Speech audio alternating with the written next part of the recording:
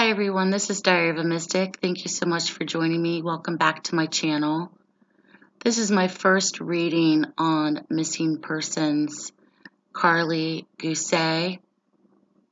I've had a few requests to read about her. She's been missing since October 13th, 2018. Last seen on October 13th, 2018. 16 years old, from Chalfont, California. I don't know if I'm pronouncing that right. I apologize. Had recently moved to Chalfont, California from Bishop, California last year, which was about 19 minutes distance. I did Google both of those towns. Her date of birth is May 13th, 2002.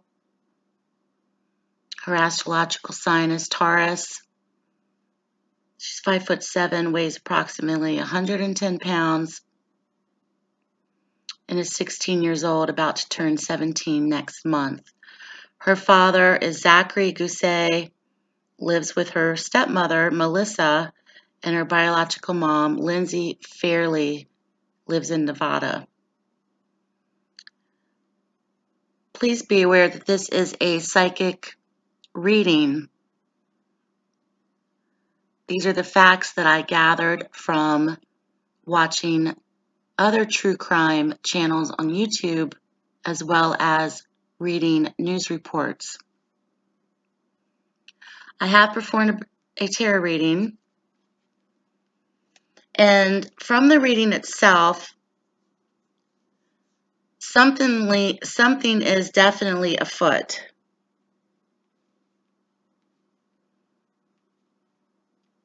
One card did pop out,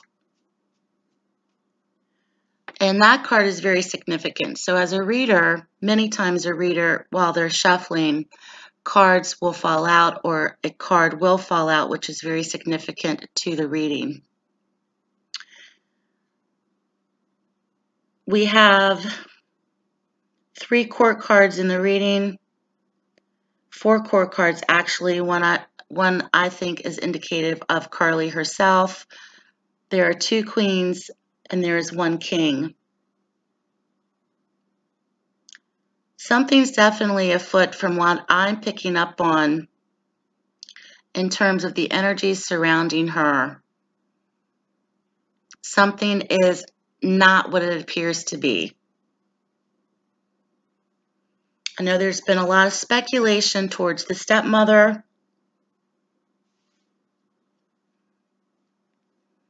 What I'm picking up most in this reading is more energies focused around a male. I did receive the image of mountain, or the parting of a mountain, or the in between of 2 mountain points. I know from looking at the geography of where she's from and where she lives, it's a desert and there are mountain ranges, but I saw specifically 2 mountain crossings, or going through the middle of a mountain crossing. The name or word Carmel came to me, as well as Mount in Monrovia, and I also received Mountain Pass. This could possibly be indicative of something related to her disappearance, but this is what came to me.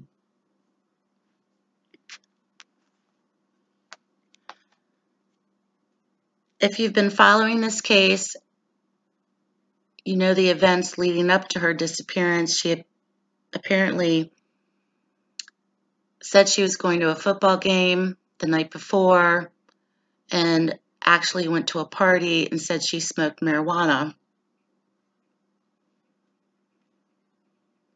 Her stepmother picked her up, and then Karlie apparently was acting very paranoid that night. I feel in the reading that she is very close to her stepmother.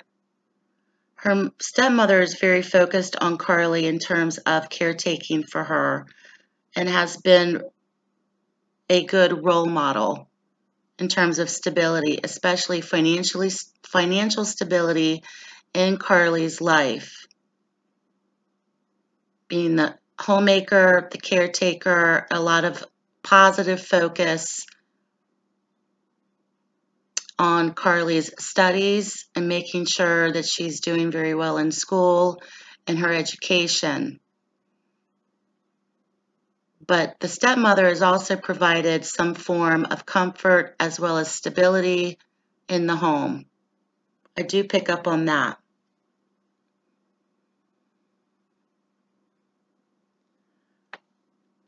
I feel that Karlie, from what the reading is showing me, that she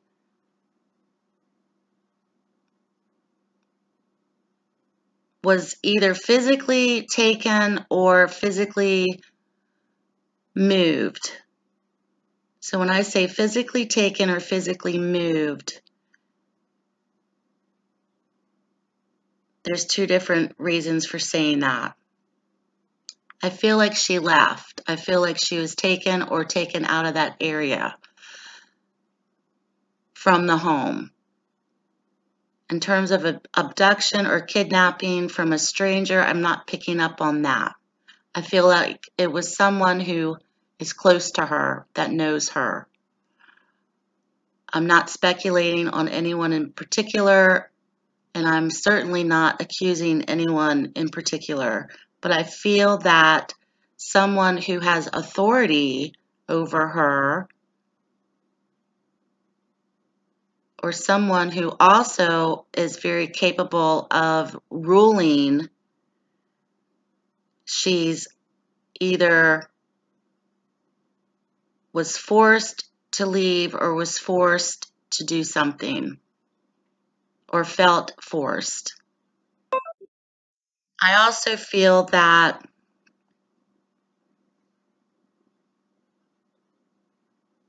there was a lot of control in terms of her being moved or relocated. I also feel with the King of Swords that fell out of the reading, the King of Swords is the mastermind of what happened to Karlie. The King of Swords is the strategist. He's also the mastermind. So I feel that this is strongly male.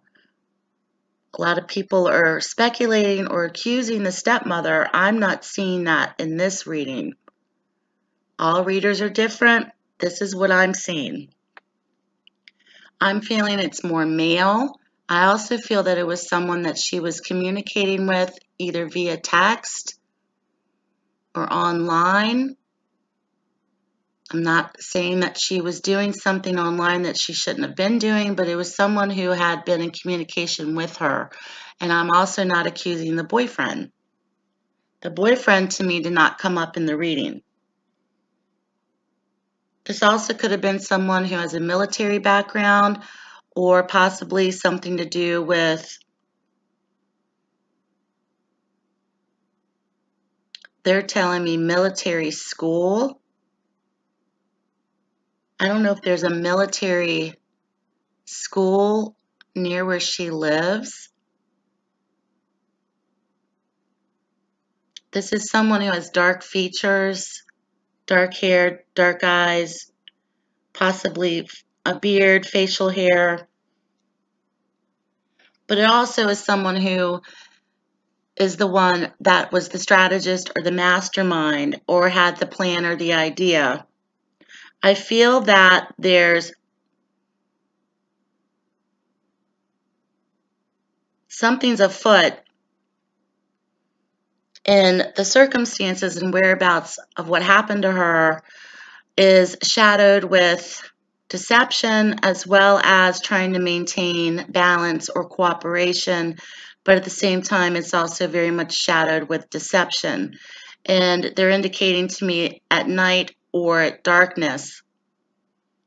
So when she apparently was discovered to have left the home around 5:45. From what I've seen on the videos, I'm not sure if it was still dark in California at that time, back in October. So definitely something happening in the dark, and definitely something that is covered with deception.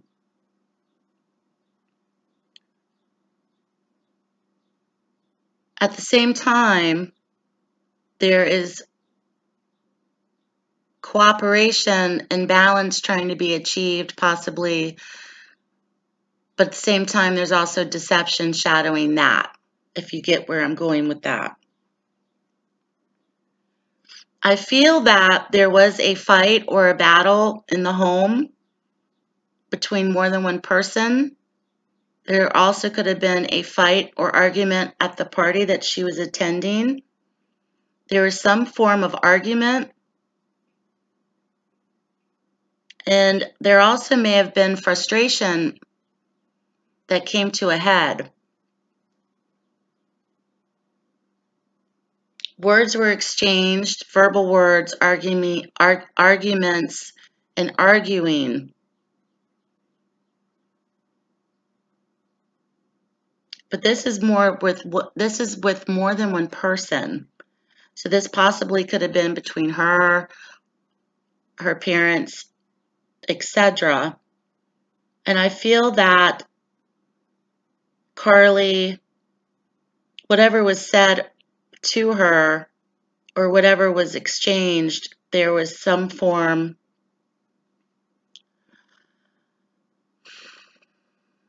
of finality that came down. They're showing me that there's possibilities of injury, or they're showing me her back. They're also showing me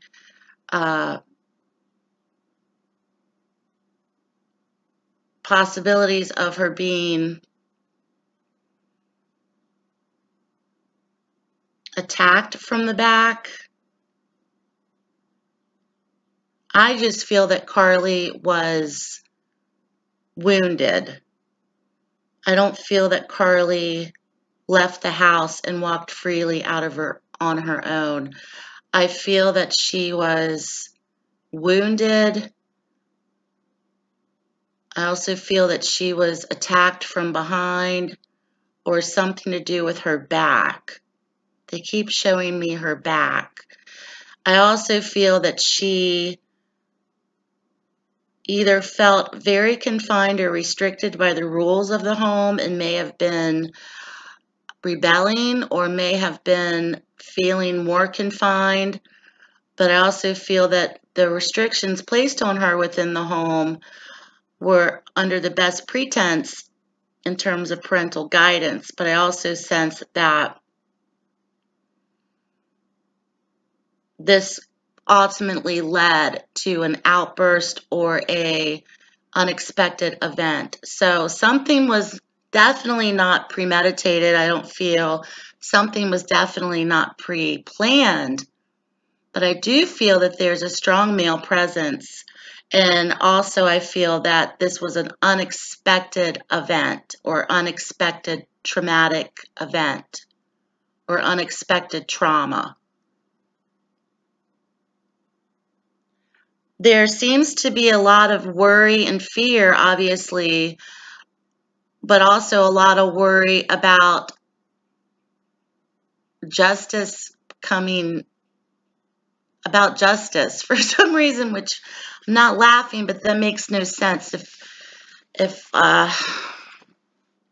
there's a lot of fear surrounding either attorneys or the law enforcement, or there's fear associated with justice. So there seems to be really wanting her to be found, really wanting justice to come, really wanting justice to be served, but at the same time, There could be a lot of fear about it not happening, or justice, what if justice does come, or something surrounding that. I feel that the stepmother is walking on eggshells around the father.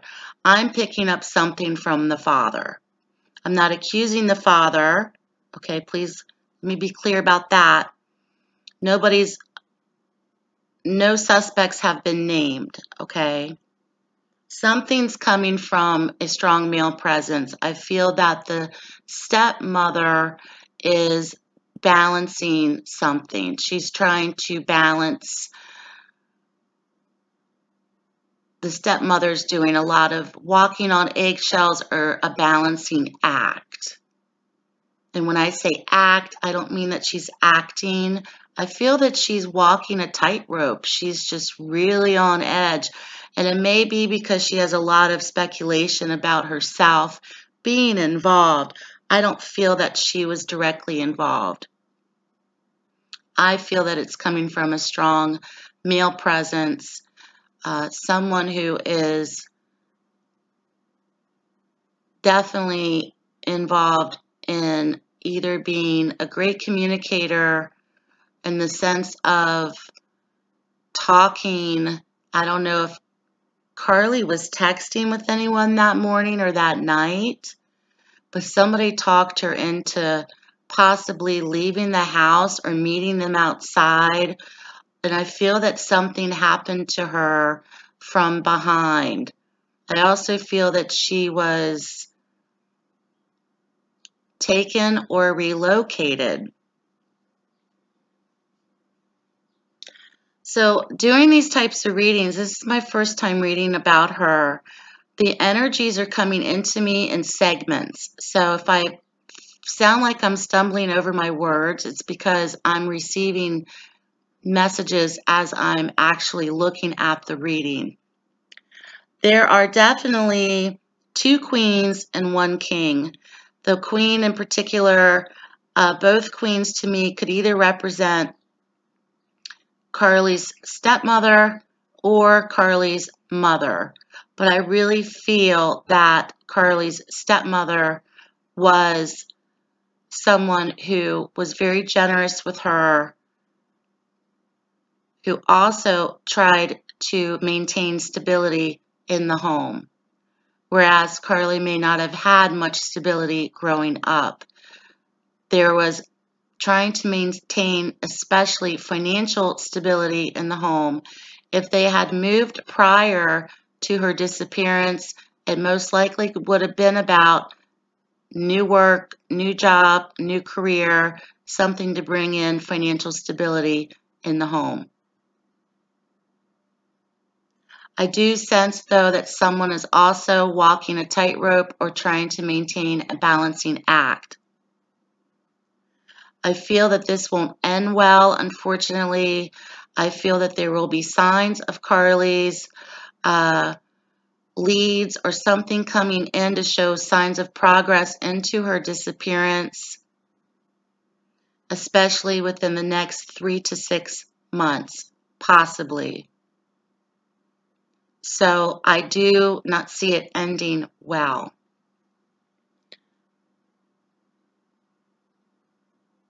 I feel that something happened to her physically, trauma-wise, from the back, and that she was put in a restrictive type position, either bound or tied or not able to move. They're showing me restriction, like not able, her body can't move. She can't move her arm out. Her body was essentially just restricted from movement. So there was definitely some type of chaos or chaotic event that may have been very out of the blue, unexpected, traumatic event tied to her disappearance. But something's definitely weird about this case in terms of, when I say weird, I'm picking up on that there's some strange things tied to this case, strange things in terms of other people, not just focused on her stepmother. There's a couple of different players in this case. There seems to be some weird stuff going on. And in terms of whether or not anyone is to be found guilty, I'm not seeing that. I am seeing, however, especially this Queen of Swords, that this person's really walking a tightrope, trying to keep this balancing act and either maintaining cooperation or maintaining a sense of dignity about themselves. Something's definitely not right with this queen. So the King of Swords came out with the Queen of Swords, which to me, that's a couple, that's a pair. That could be very much tied into the father and the stepmother.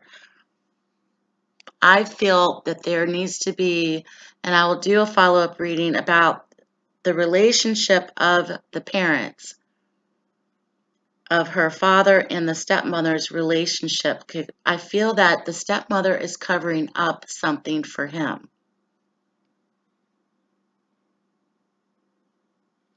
That's what I'm picking up on. This is a psychic reading, tarot reading.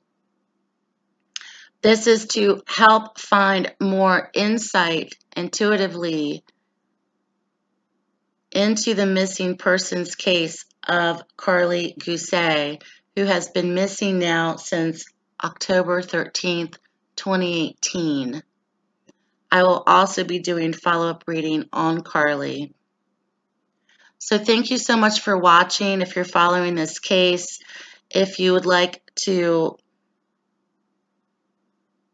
send me any leads on other cases that you're interested in seeing me perform, please email me, and I'll put my email in the description box below. So thank you so much for watching, everyone. Take care, stay blessed, and I'll speak to you soon.